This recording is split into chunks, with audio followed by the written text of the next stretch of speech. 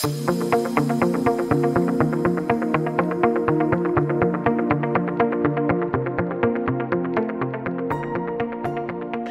commitment to create growth pathways for all, especially women, who are the bedrock of undertapped potential in all our economies, remains clear, unyielding, and undiluted.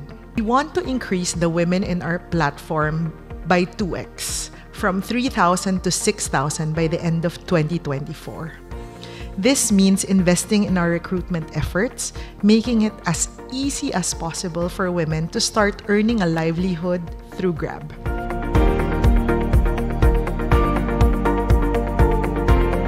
We work with the Investing in Women to look at leadership teams in all of the Philippine publicly listed companies. First, glass ceilings, they still hold, but they are slowly cracking.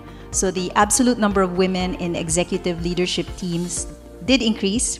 The total female CEOs in Philippine PLCs are still at 13%. Female directors are at 21%.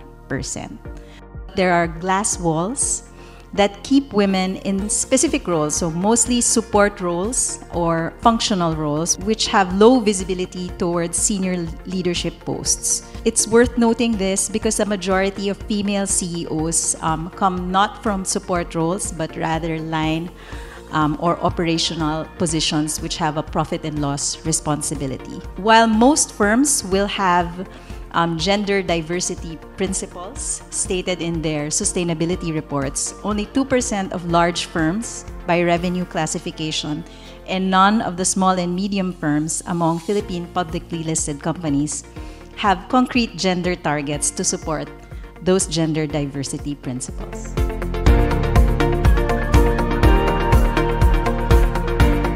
What's more exciting is that what happened last year, we're up to 40% female representation on the board. So it's not just the executive directors, it's also the alternates, including the director's assistants. But it doesn't stop there. So it's the first time that there are 4 of 12 executive directors that are female. This is the highest percentage, 33%, higher than any other multilateral development bank. What's one thing that every organization could start doing today, if they're not already doing that, could really support women? Setting a baseline and having a goal is really how you should start.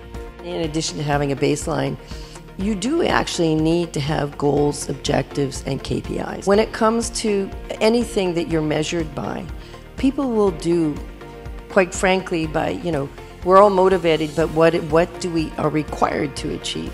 I think that that's the other side of things. Are you rewarded for that, or are you just rewarded for doing your job? I do think it helps to raise awareness and to celebrate. I believe in affirmative action or affirmative approach to celebrate the good things so that people can realize, yeah, actually it's a good thing to do. It's good for, what you're trying to achieve. As business leaders, the decisions we make every day impact so many people, whether or not we are conscious of it. I urge you to join us in this mission of inclusive empowerment.